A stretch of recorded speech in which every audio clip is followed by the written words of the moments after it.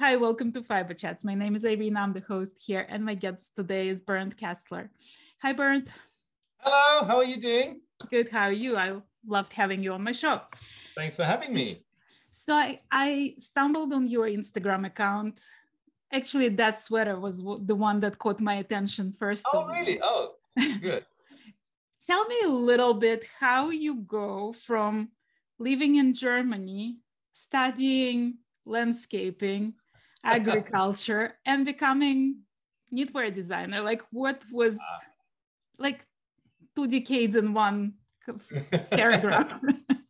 Well, I've been knitting since I'm a little boy. And it started actually when my sister, she used to make me really nice sweaters. But then she's 2 years older. She had her first boyfriend. So all the sweaters went to the boyfriend.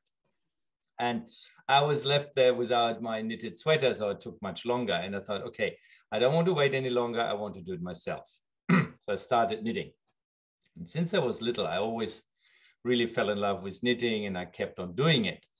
But I never really knew how to use that as making it my work. So first I thought, okay, what can I do? I became a landscape gardener in Germany, which was a lot of fun. And then I went to live in England because I have some relatives living in England and the English gardens are really beautiful. So I lived there for a year and then came back to Germany and I studied in Germany horticulture. So I'm actually a horticulture engineer. And landscaping is very helpful too, even for knitting. So while I was studying horticulture, one of my teachers, he had his own company for doing seminars. And I worked there as a part-time job, helping him to create seminars. And during that time, the Japanese economy was really booming. It was this bubble economy in Japan. And all the German companies wanted to know, how do they do that? So the company was asked to make seminars about Japan. And this is how I got in contact with Japan. And I fell in love with Japan and the language and the culture and everything around it. So after graduating from my landscape, I went to another university and studied about Japan for another 2 years. And then looked up, found my first job here in Japan, and then came here and stayed. That's 24 years now. How is Japan treating outsiders? Like, did you feel like you belonged? Did you feel like you were between the chairs culture-wise? Like, is it difficult to be an immigrant to Japan? I think it really depends what you're looking for and what you want to do here in Japan. Some people, they come here for a few years and then they leave. Japan is, if you like it, you really like it. If you don't like it, you really don't like it. It can be very difficult. If you don't like it here, then Japan is a little bit too extreme to, if you don't like it, to live here. Fortunately, I really enjoy it. I live a little bit in between the cultures. You know, I live more like in a gray zone. And so far, to be honest, Japan has been really nice to me. I very much enjoy living here. It's a pleasure every day. And I'm happy that I can give back some of from my own culture, like knitting, to the people around me. But it's a very, very nice country, I must say. People are very friendly. The culture is very interesting. They have tremendous gifted people here. The craftsmen here in Japan are just amazing what they sometimes do. I'm always amazed when I see someone. I was watching a program today and they showed someone who is specialized on repairing antiques. It's absolutely mind-blowing what they do. Well, when I'm thinking of Japanese knitting, I'm thinking of that Japanese Stitch Bible and the most impossible cables and the most impossible lace. Do you find like that to be the truth? Like, do you find that Japanese knitters take it to the next level? Does that inspire you? Do you try to counterbalance it with simpler designs?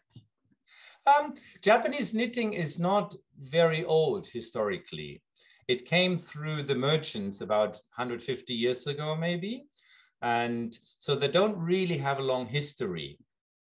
Some Japanese, when they really get into something, they really get into it. Right. Honestly, they really master it. I had one lady, she really wanted to know the German lace knitting, and she went all the way to Germany to study that and to learn that. Or I found another lady, she is specialized on this indigo dyeing. She went to Germany because there's a very old way of doing indigo dye, and she wanted to know that. So some of them, they do that. Knitting right now is still popular, but probably not as much as before, because there are just so many other things young people can do. Right. When I make books, we usually have to sell them. Well, it usually has to be on a not too difficult level.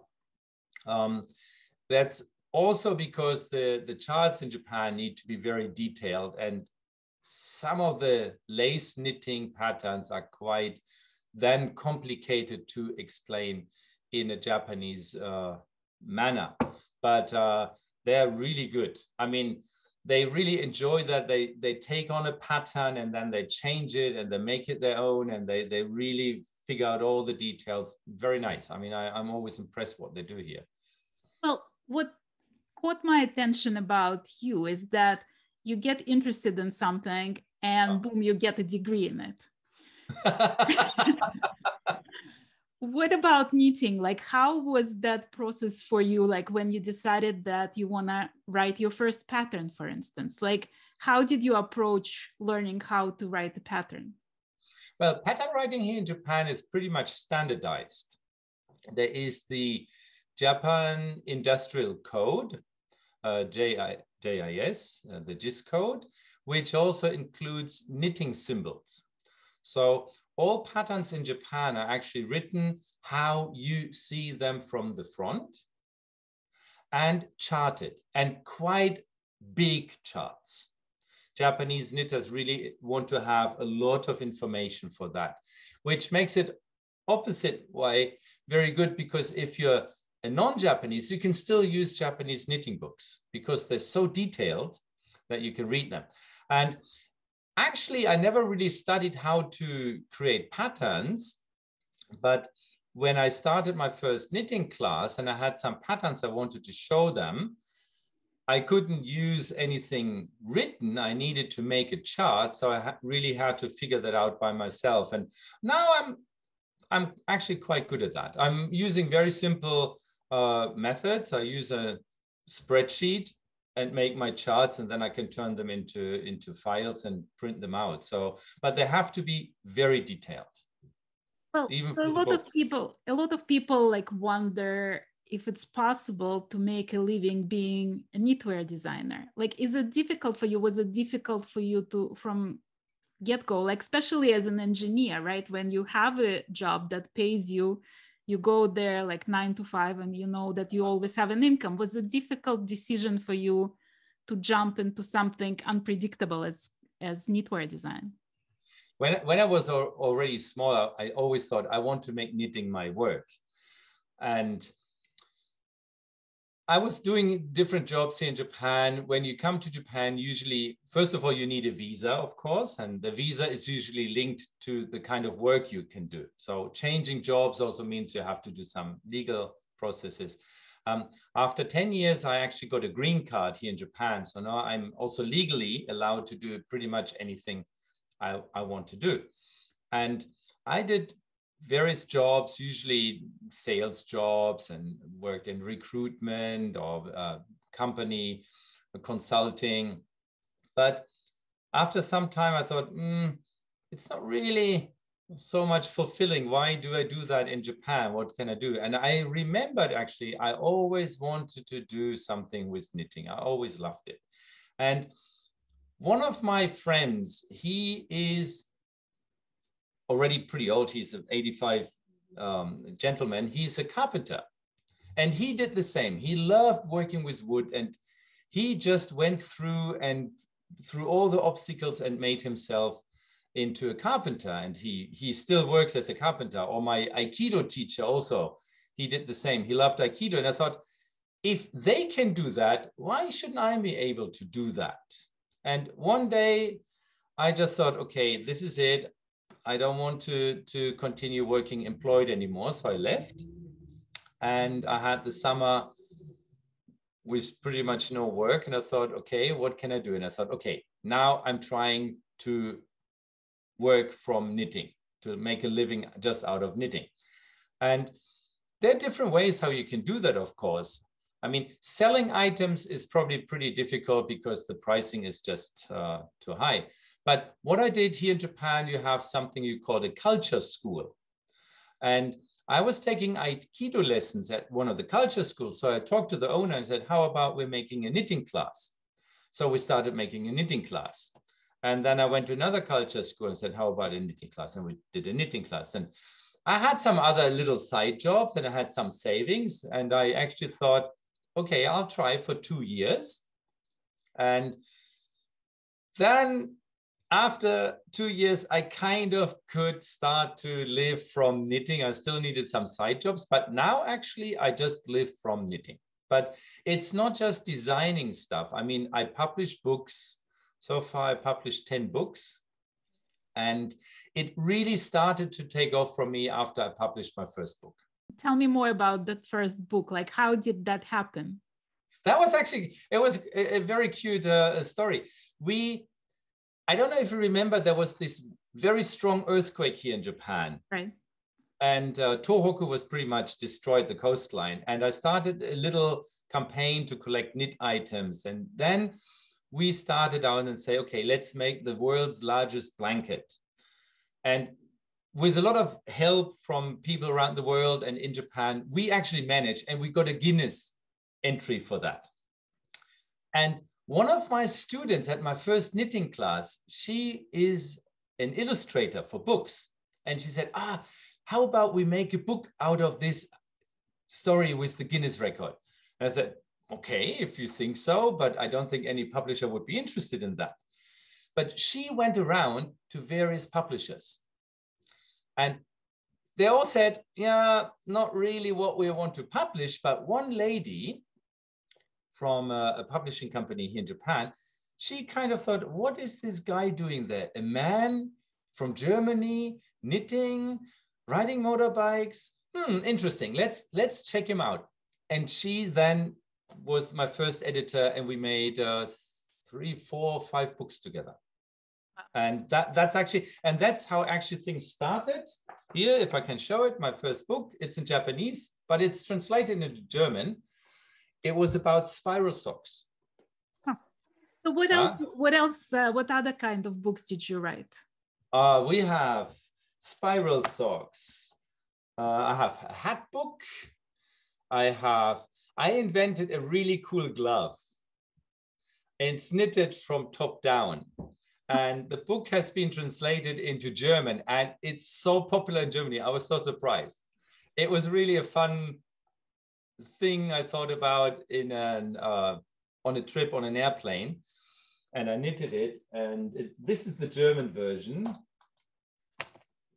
Spiral socks. Oh, here. That's the Japanese version, and it's really just knitted from top down, and you can knit it in one. And that's what I like. I really don't like to cut yarn. I like to knit everything in one go. So we made a glove book. We made a hat book. We made, this is short row knitting. Then I made, I had a book on Möbius. I love Möbius. And I invented my own idea for making Möbius. I have a brioche book. Möbius book was translated into Chinese. Socks book was translated into Korean. And my latest book is a book that just came out in Germany. And it's all about knit and purl. And that was published with a German publisher in Germany, and is of course only available in German right now. And all the other books are available in Japanese right now. Right. And number 11 is on the way, and number 12 we're also thinking about right now. That's awesome. I enjoy making books. I mean, here in Japan, the publishing industry is still very strong. And it is something people enjoy when they get a book and they can see beautiful pictures, and it gives the whole thing a lot of value. I don't publish online patterns. I'm not on Ravelry, nothing. So if people try to find me there, sorry, I'm not there. Have you ever knitted a sweater for your sister? Oh, I haven't. But she got a very nice shawl from me. She got a really nice shawl from me. I should do that. But she's very good in sewing, to be honest. And she sews a lot of her clothes and clothes for her kids. But I never, that's true. I never knitted. I hardly knit for other people.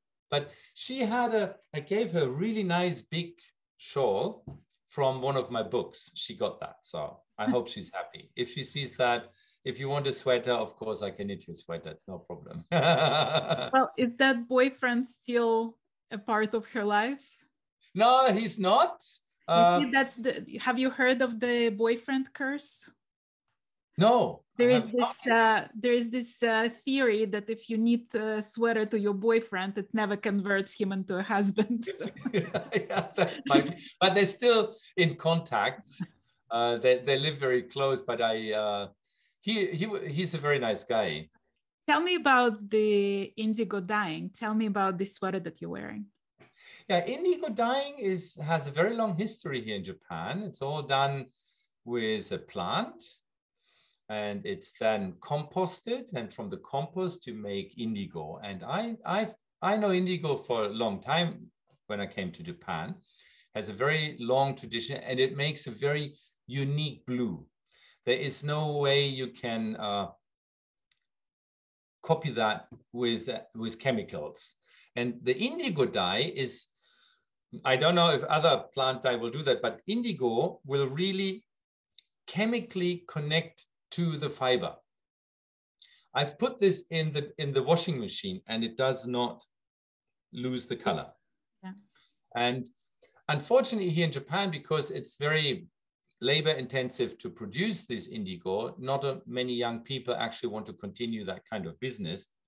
And it is used in Japan for shibori, you know, when they squeeze together the fabric and then they use indigo and they make these absolutely fantastic patterns. And when I saw that, I thought, how could I maybe do something like this with knitting? And of course, I could knit a white sweater and then dye that. I've done that too. But I can also dye yarn and then knit it, which is probably the common way anybody would do that. So I've been making various indigo yarns for myself, and I sold a little bit. And then the other day, I started to experiment a little bit in making interesting yarns that create a unique pattern.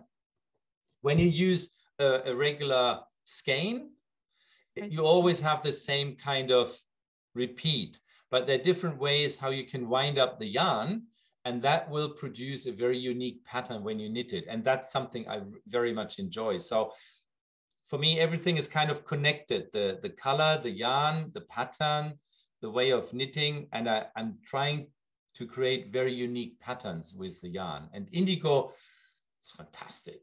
It really dyes. I mean, you must wear gloves. It's very, very strong, and the color is absolutely stunning. Can you show again your sleeves? Yeah, sure. The patterns that you achieve. It makes this. Hang on, I need to. Yeah, it's almost like a zebra, or like the. Yeah. It makes this very unique, like an orbit. I had a similar. I just knitted a similar with a different yarn, but it also makes this orbit in the sleeve. So you achieve that by dyeing yarn certain, like winding yarn certain way, basically, and then dyeing it. Yeah, with this yarn, I did. It then really depends how many stitches you probably use. I don't know if there's any way you can really do that. This is really by chance. Right. Yeah, I hadn't planned it that way. I knew it would happen somehow, but I can't predict it. So even with the other sweater, I can't plan it. And, you know, this is when I knit, this is just regular. But here on the sleeves, because the amount of stitches are different, it started to make this little orbits. Right. And I find it very charming. It's very nice. It's a surprise. I like that. I like things that surprise me knitting. You know, is knitting for you a craft or art? Like, how do you see it? It's probably something I don't know if I'm an artist. Knitting is more like I'm not so interested in really having a piece. Of course, it's nice to have it. I enjoy the process, the technique to create something new. That's why I don't really like to knit the same piece twice. I like to make something different, something original. And I don't know. I don't think I have, maybe I have one or two pieces you could call art, but it's a craft. It's a process. I'm still kind of an engineer somehow. I like to produce something, to create something, to find new ways and to solve problems. So, well, I mean, are you still a landscaper as well? Like, how does not that at all. bring it? Not at all. I worked as a landscaper, of course, and when I have to do repair here at my own place, I can do that. I fixed my parking for my motorbike and I mix concrete when I have to. So I can do a lot of DIY, which is helpful, of course. And I have a very good home center close by, which I enjoy very much. And I make my own tools sometimes, or little machines or whatever I need for myself, which is helpful. But I really just work in knitting, nothing else. So talking about that motorbike, yeah.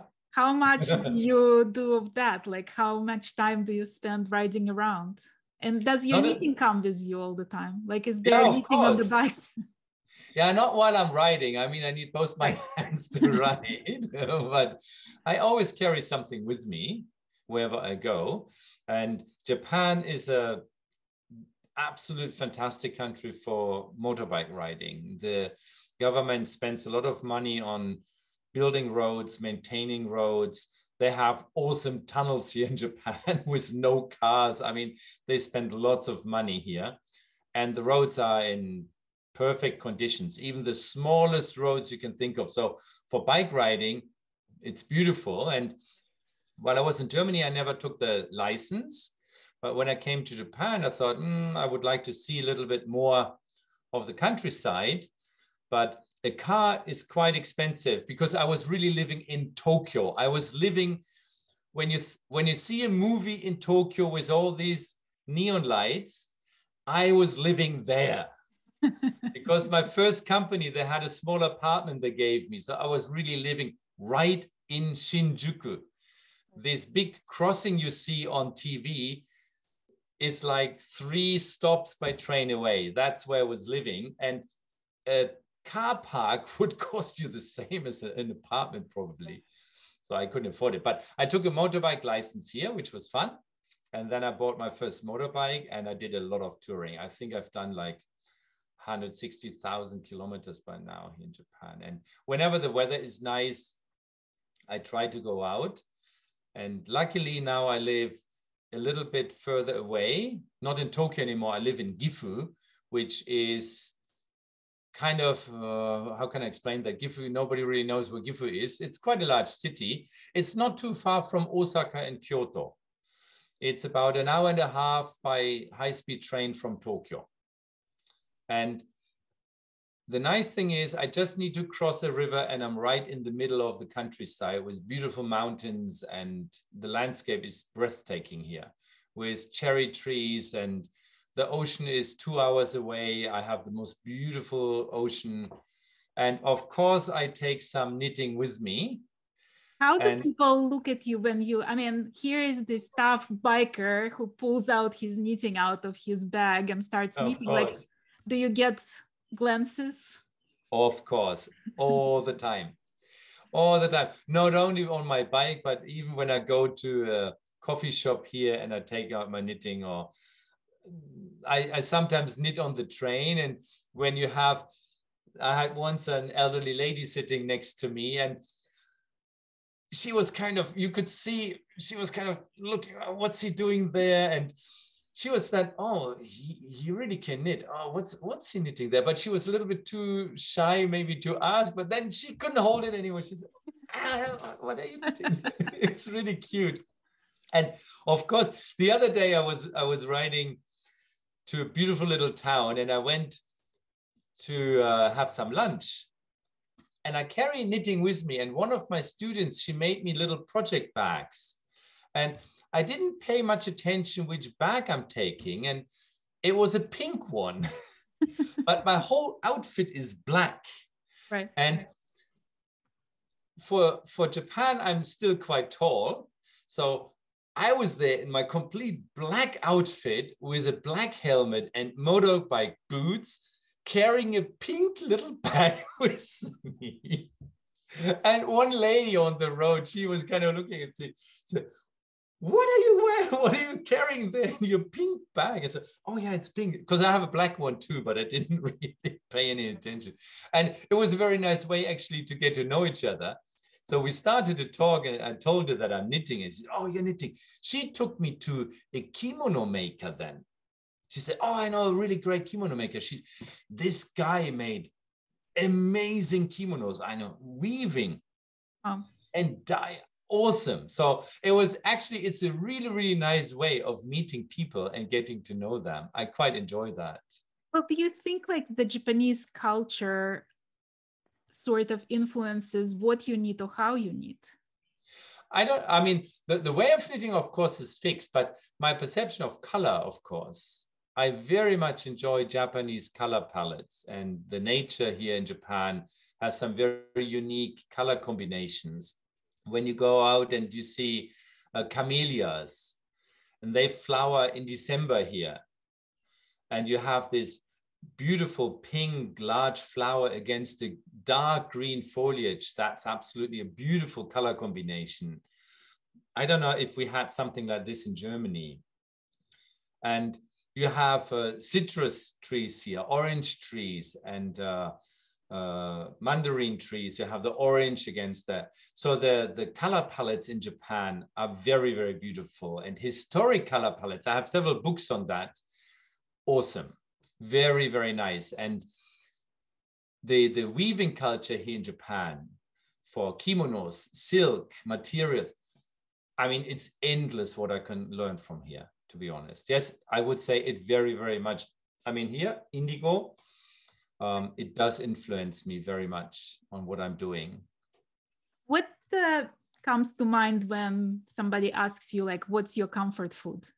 Is it German cuisine? Is it Japanese cuisine? Like, what do you like first thing that pops to mind? That comes to mind, of course, you live in Japan, sushi. Sushi is very yummy. To be very honest, my most favorite food, and all the Japanese, even they laugh about it, are dried persimmon fruits. I don't know if you know kaki. Yeah. And I once visited a beautiful little island in Japan here. It's called Sado Island. It's the 6th largest island of Japan, and it's very charming. I can highly recommend everybody to go there. And in winter, they're drying these orange fruits. And I had never seen them before. And I saw all outside the houses, there were all these beautiful orange lines of the fruits. And I asked my, the lady from the guest house, the ryokan, what is that? I thought it's onions, but they didn't really look. And she said, oh, no, it's kaki. It's persimmon. And I said, what is that? I never tried it. And she gave, and I love it.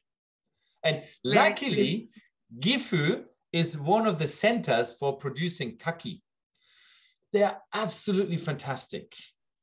And they're right in front of my doorstep. So whenever people ask me, what's your favorite food in Japan? I said kaki. And everybody, or even the Japanese, they say, what?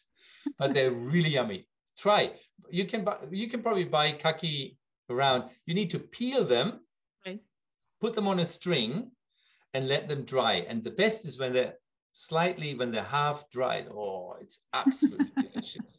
Very nice. And it's magic because the fruit itself is quite bitter or sour, but when you dry it, it turns sweet. Right. And that's what I enjoy. The magic of nature.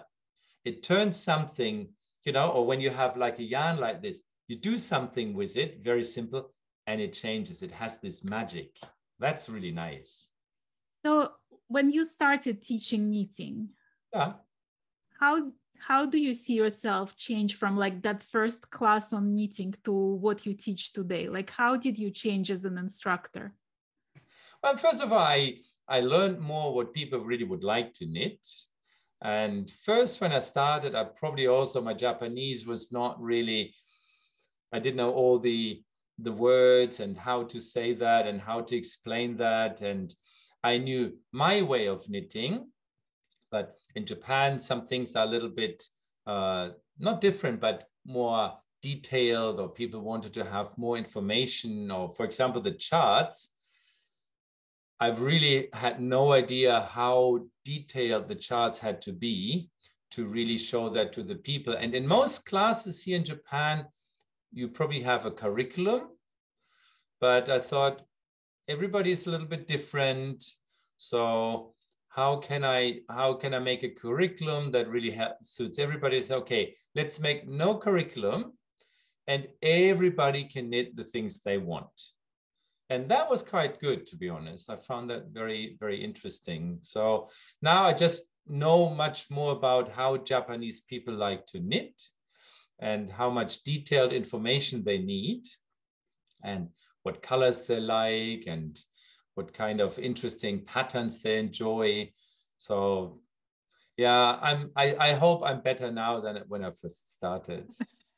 Well, I mean, I feel like you talk a lot about patterns and how Japanese people like to follow the patterns. Yeah. Do you feel like it's your role as an instructor to sort of push them outside of their comfort zone and experiment with the designs and experiment with like changes?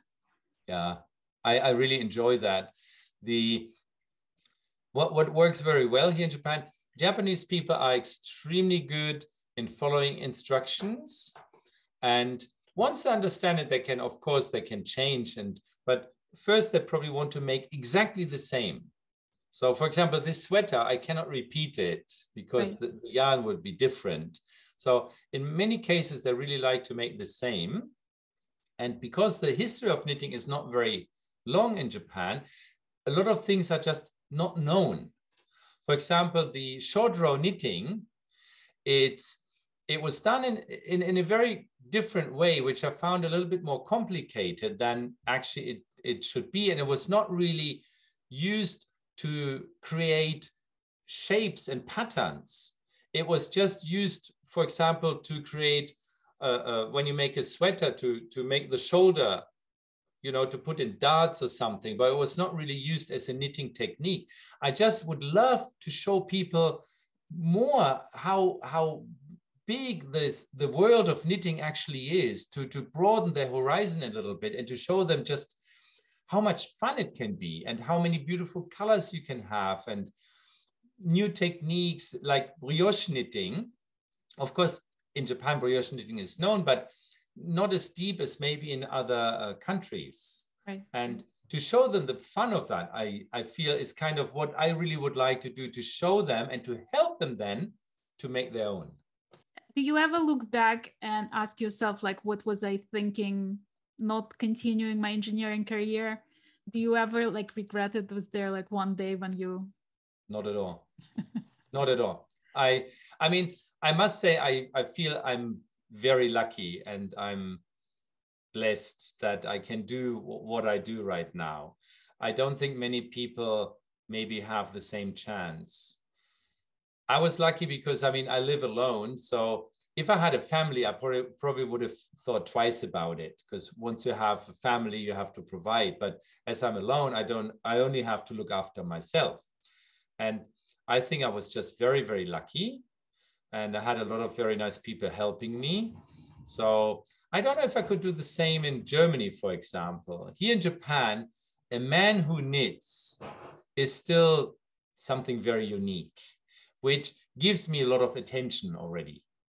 And because I can speak English, I know German, I can speak Japanese, I just have access to a lot more information than an average knitter here probably would have. So that puts me in a very unique position. And I just love to share it with the people. And no, I would never go back. I think when I worked here in Japan, I had a lot of neckties because you always had to wear a necktie. I think I have 1 or 2 left. I don't own any. I don't even own a suit anymore. I would need to completely refill my wardrobe with different clothes if I had to go back to an office. Right. No way. Well, what's your personal yarn stash looks like, and how easy it is to find good yarn in Japan? When I first came here, you have some very large stores in Tokyo. In the countryside, it's a little bit different. You have some very good makers here in Japan, some very strong brands. I make some of my own yarn, also with a company here in Gifu together. There's a family called Yanagi, and they have their own company. They're selling handicraft items, and together we produce some yarns. Very close to me actually lives Mr. Noro. The Noro yarn is very close. It's actually 16 kilometers away from where I'm living. So to get good yarn is not difficult in Japan.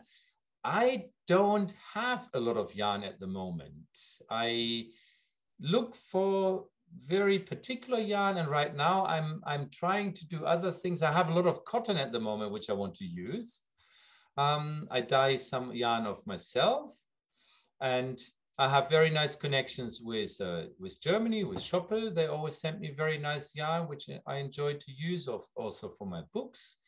There's some very good Japanese makers, and there are some very good dyer, because Gifu and the area around here historically is very much known for weaving and fabric making. So they have a lot of extremely good dyer.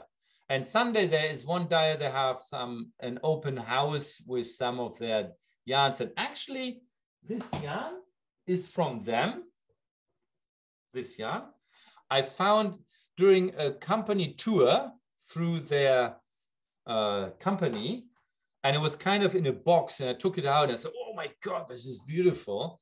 And I just said, sorry guys, but I must have that. And Sunday I will take the sweater. They haven't seen it yet, and I want to show it to them, because the dyer usually don't know what it will look like once you knit it. Right. So getting yarn in Japan is really not that difficult, and you can import a lot now also. So all the major foreign brands are here too. Well, what would get your attention? Like when you see, like you in the store, it's a huge store and they have every kind of yarn. What you would gravitate towards? Like what catches your attention? It's probably the color. Probably color is, I enjoy strong colors, vivid colors. Next would probably be something unique, some unique color patterns or something. Then depending what I want to knit. Right now, I'm also very interested in using yarn for textile making, very thin yarn, to blend it together into my own little, here, this thing I knitted with that. And I knitted that with eight little, very, very thin, it's an OEM yarn. And then ply by ply, I changed the colors. And that's something I'm very interested right now to make something like this. And it has like, this. I'm fascinated with this particular design. Like, it's cool, isn't it? It's very cool. Isn't it cool? I knitted several actually of these. It's a very old pattern, and I made some changes, and then I started to arrange it in different. And this is the first time I knitted it in such a gradation, and I just love it. I really enjoyed this. And that was the first pattern, actually, I made a chart for, because I found the pattern somewhere and it was all written instructions. And I thought, how can I show that to my students at my knitting class? And I thought, okay, I need to knit it, and then I chart it. So I was just knitting each row and made a chart, and then I took it to the class, and people went absolutely nuts about it. So this is kind of a signature pattern for me. And I made all sorts of different items from that. I made a lamp, I made hats, I made gloves, I made socks. I made it into a picture and all sorts, always this pattern. And well, let me ask you about, you mentioned that you're not on Ravelry. No. Like why not? Like you speak English, it's probably easy enough for you to translate those patterns into English and publish them in English and German, and that would open all new markets. Like, are you just very satisfied with where you are? Do you see doing it in the future? Actually, I would love to make some books in English. That would be something I'd be very interested in, or to have some of my books translated into English. The charts in Japan are very much Japanese. To translate that so that, for example, an American knitter could read it, I would need to make complete different changes, and I don't know how to do that, to be honest. It's more like a technical issue. And I just want to spend my time knitting, to be honest. To make charts, it's very time consuming. You need to knit the piece again. It takes a lot of time, and at the end of the day, does it really pay for it? I don't know. I love to show my stuff, and I just want to spend my time knitting. Well, we talked a little bit before we started this interview about artistic freedom versus what sells, what you need to, the schedule of design and the pressure of putting out patterns. Do you find yourself being pressed about it? Do you find yourself like compromising your artistic freedom in order to publish next book and next book and next pattern and next chart? Like, do you ever find yourself frustrated and just want to let your mind wander? No, not really. I mean, the books I made, I always enjoyed. And it was always something I felt very strong about. For example, the glove I invented is a really unique piece, and it was fun to make the book. Of course, you have a deadline and you have to make pieces, and it takes a lot of time. And I have a lot of ideas I would like to knit, but time-wise, you can't do that all the time. When I started knitting, I always thought, I want to just knit, and then if people enjoy that, and they want to make it, great. If they don't, okay, but I like it. I want to do the things I like to make. Right. And when I first started, of course, you need to make money. Now I'm a little bit more comfortable in what I'm doing. And because my books are selling very well, one is actually being published now at 8th time or 9th time. So they're really, I mean, even the publishers are surprised how good they're selling. So the books are doing well, and I bought a small house. So where I am, this is my own house. So I don't need to pay rent. So my fixed costs are rather low. And that puts me in the position to have some freedom to really enjoy and do what I want to do. Of course, I have to make money, and I have to pay my taxes, and I have to pay for my motorbike. But I do want to make the things I really like to do. And then if people like it, great. If not, can't help it. If I just have to make something for other people, I don't know if that would be the right way for me. I usually knit for myself, and then show it to the people. And some people, they say, oh, it's not what I want to do. Oh, that's okay. Because I have different objectives sometimes when I knit something. Yeah? For this sweater, for example, I wanted to use the yarn. Somebody else probably says, well, it's not what I want to do. That's okay. I mean, knitting is so versatile and so interesting. Everybody can make what they want to do. And luckily, usually the people find the stuff I'm making very interesting. And how many things do you work on at the same time? Like, are you a one project guy, or do you have like 17 different projects at the same time on your needles? Not 17, but probably 6 or 7 all at the same time. I usually have some lace piece because I like lace knitting, and then I have something I can take with me on motorbike trips. Then I work on another book, so I have to knit sometimes on pieces like that. Now I'm knitting on another sweater because I like to make some summer items. I started a cardigan, but that's for autumn. So I thought, oh, I wait until autumn because it's getting warm here now in Japan. And I have another cardigan, which I'm crocheting at the moment. I need to make the sleeves, which I haven't really done yet because I have something else I want to make. Now I get into like mosaic knitting. I find now very interesting. I want to make some charts for that and experiment with that. And I just ordered some more thin yarn in cotton because I want to make a gradation sweater for myself. And then I have another idea for a sweater knitted sideways. I want to try that too. So idea-wise, I could have 8 hands and probably another set of legs with that too, to be honest. Well, are there like ever a day when you out of ideas? Like, are there ever days when you're not knitting? No, I think I'm knitting probably every single day. Unless I really, there is something that prohibits me from knitting because I maybe have meetings or classes, but there is not one day where I'm not knitting. I knit all the time and I always have ideas, and sometimes I work on it and I thought, oh, it's maybe not so interesting and I let it go. It's really, for me, knitting is like a problem solving. It's mind over matter. How can I make something out of one thread of yarn, just using 2 needles? How can I tweak it? And I like the yarn to, I'm more like a tour guide for the yarn. I don't want to force it into a structure. I like the yarn to take on and just have the freedom to expand the way they want and let the piece and the design shape it. Sometimes when I start knitting something, I don't know what it will look like in the end.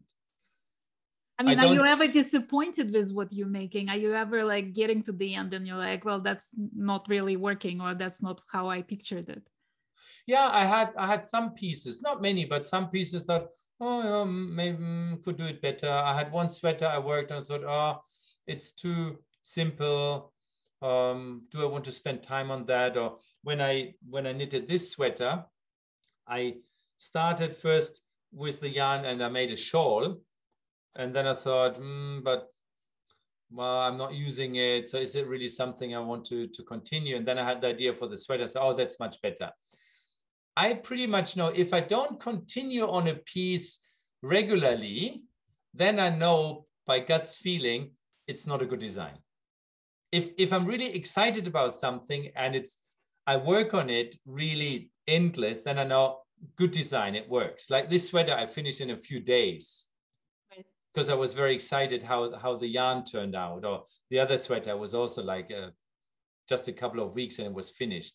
But some designs, I know if they're lying there for a few days, then I know maybe not a good idea.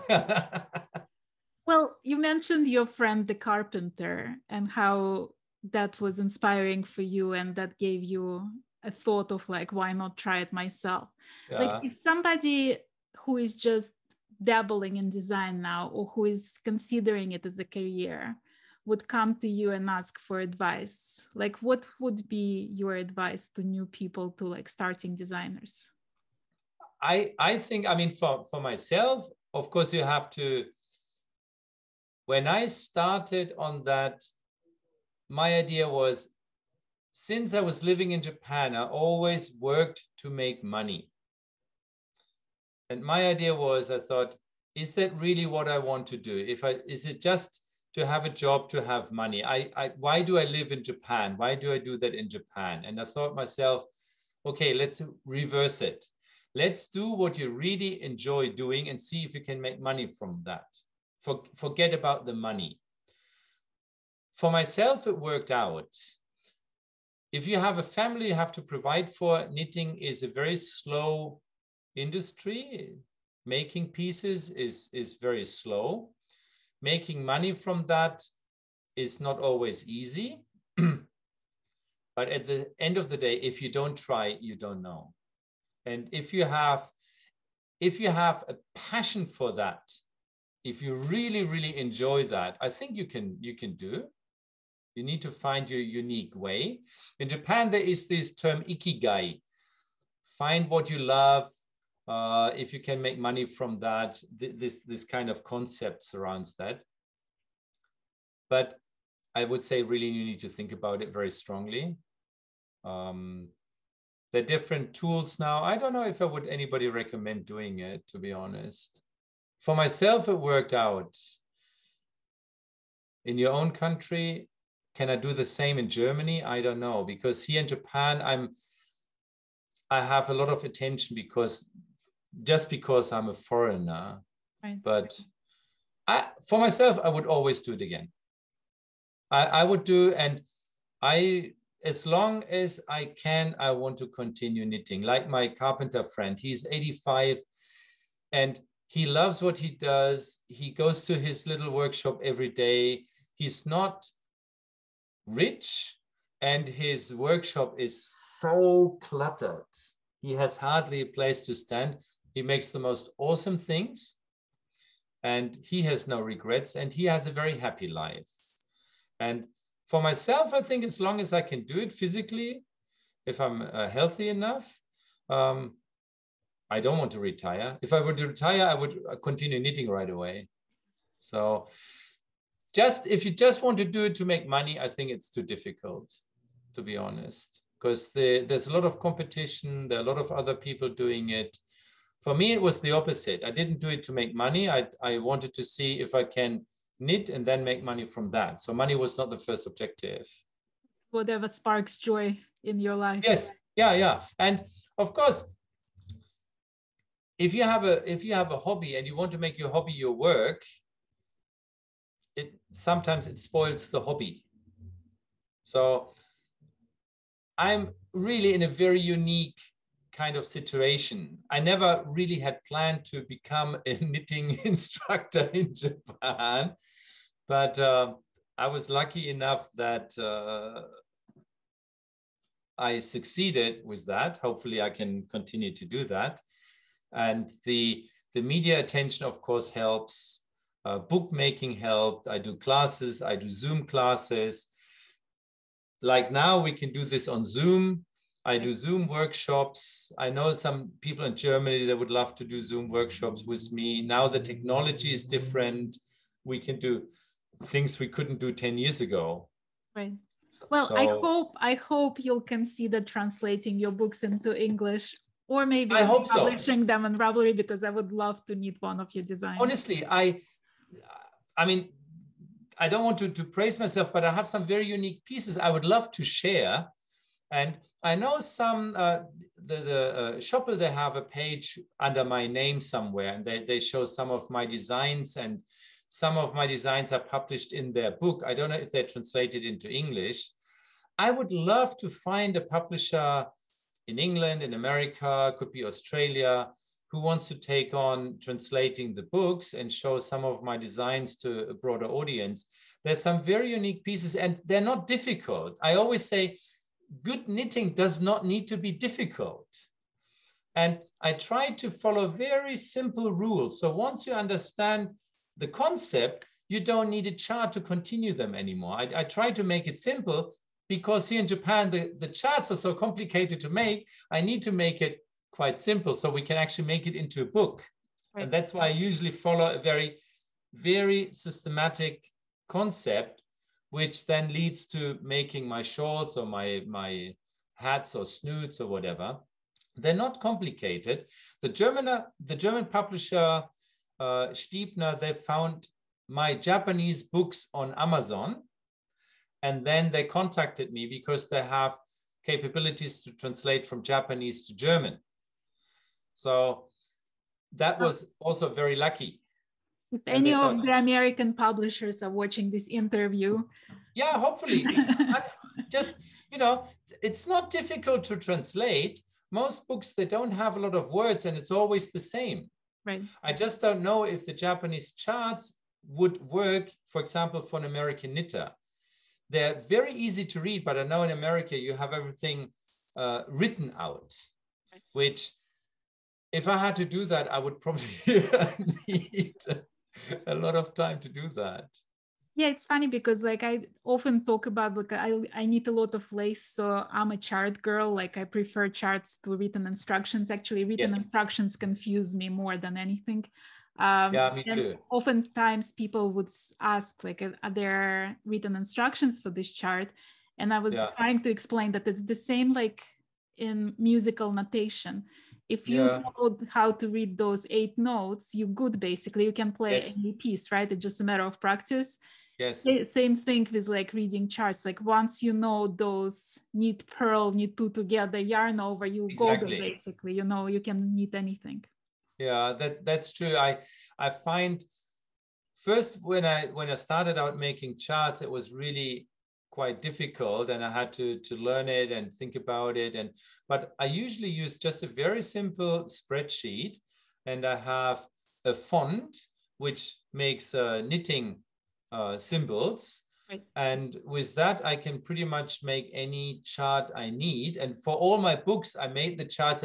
The publisher then made them into their own system, but I first have to make the chart myself. And I have some knitting sets which I sell online, and I have the written instructions for that.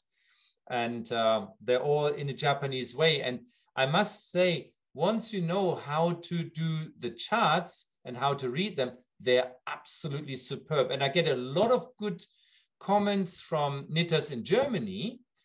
They always say, wow, your instructions are really good. Your charts are really, really good. And they really enjoy that. And they're all made the way they're done here in Japan. And that's something they have really figured out well. And all the publishers use the same symbols. So whatever book you read, you have the same charts.